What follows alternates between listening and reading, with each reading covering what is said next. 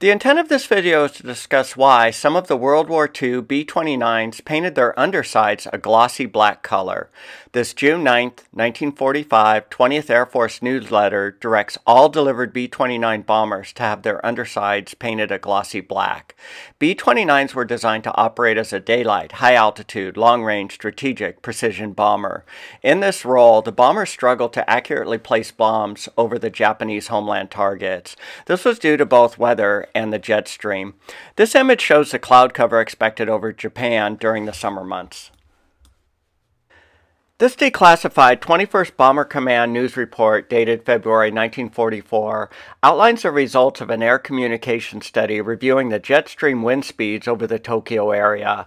The report states that bombers should expect 10 occurrences of wind speeds over 150 miles an hour during the months of December, January, and February. Also, a wind speed of 190 miles an hour was observed at an altitude of 31,000 feet.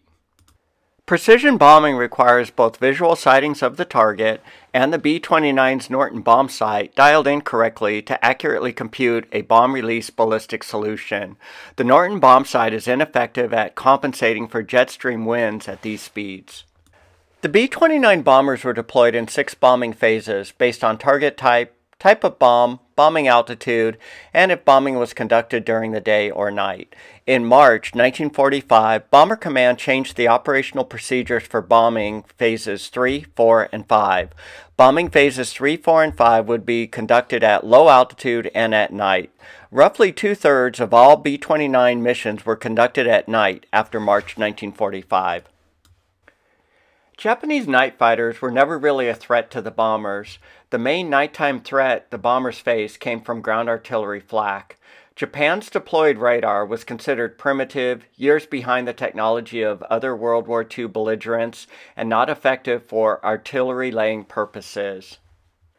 Japanese radar could be jammed by electronic countermeasures or disrupted by chaff or rope.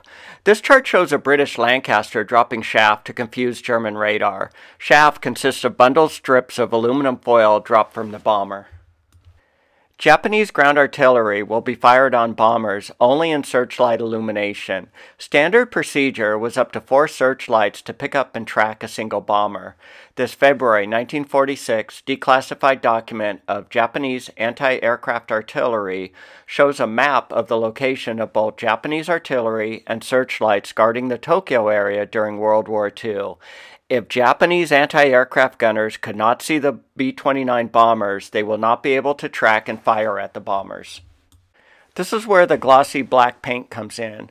The B-29s of the 28th Squadron of the 314th Wing had their undersides painted in a high-gloss jet black paint to determine its effectiveness against searchlights.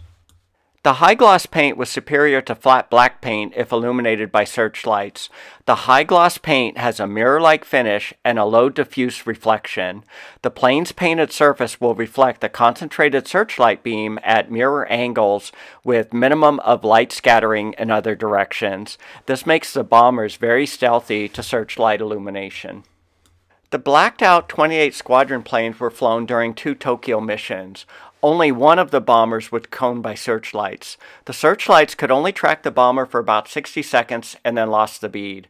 In summary, the glossy black coat makes the bombers extremely difficult for searchlight operators to pick up and track. If you've enjoyed this video, please consider liking, commenting, or subscribing to the channel World War II U.S. Bombers.